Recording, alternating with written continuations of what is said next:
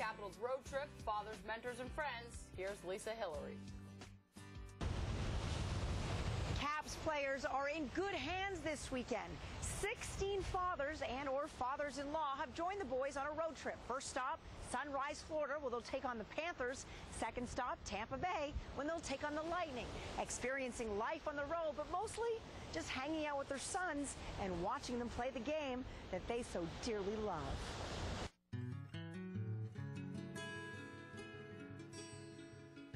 These proud papas participated in what's becoming a league-wide tradition, a father and son's mentors trip.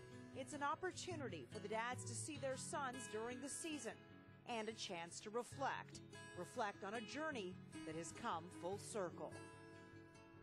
Take them to the arena before you go to work. Lots of times up at 5 o'clock in the morning on a Saturday morning, go to the arena, spend a couple hours there. That happened a lot. Games till 10 o'clock at night. Yeah, it was pretty hectic. Yeah, I know the 5:30s. You know, sometimes I had to get him up and drive me, but you know, he was great and putting me in all the sports and driving me there and pushing me and helping me out through there. And you know, I owe a lot to him, and I'm just happy that I could give him the experience to come down here and enjoy it. We're off to Detroit every weekend, or Chicago, or St. Louis, and you know, you kind of look back and say, oh, it's great, but man, you know, could we have spent this money some other way, or save for college, or that kind of stuff? And but in the end, it definitely was worth it. Yeah, I mean, you know, anytime you can bring him on a road trip and have him experience your life for 4 or 5 days, you know. I've been through his life for 25 years now, so it's great to give him back. I think the boys all appreciate their dads. They remember the drives, all the miles, and it's a tough go when you know, you start them off at 3 and 4 and take them right through. I'm Paul Bradley, and proud father of Matt Bradley of the Washington Capitals. The biggest thing is if you can find something you like to do, you'll never work a day in your life. And Matt has found something he likes to do. And it's rewarding for me as a parent to see any of your children find something they really can sink their teeth into and enjoy. You know, I've been playing for 7 years and haven't got an opportunity to do this, and you know, it's just nice to give them an inside look at kind of our day-to-day life, and it's always fun to share with our dads. In just hours from now, the Panthers and the Capitals will take to the ice in a battle of Southeastern Division foes. The dads have arrived here at the morning skate, and while that may not sound like the most exciting thing, you cannot tell by the look on their faces.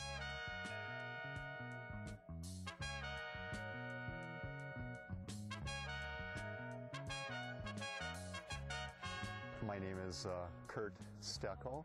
I'm from West Bend, Wisconsin, and I'm the proud parent of David Steckel, number 39.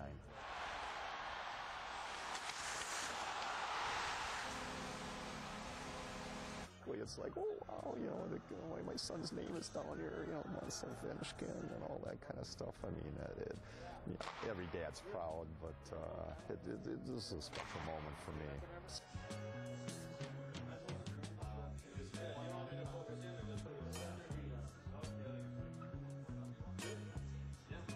My name is John Morrison, and I'm a very proud father and mentor of Sean Morrison. Every locker room has a feel to it. It's like a karmic feel, and you just go in there and you can feel all the games, all the memories. While the boys were having their pregame nap, the fathers learned that no trip to Florida was complete without a tour of the Everglades. I can't wait to get on this boat trip because we're from Victoria, BC, and we don't do anything like this. We have salmon fishing and things like that, but in terms of getting out on a swamp and seeing some alligators and all the wildlife out here, and it's 80 degrees or 85 degrees with the dads here, we're going to have so much fun. Captain Bob brought us aboard the Panther. How fitting, as the Capitals were playing the Panthers that night.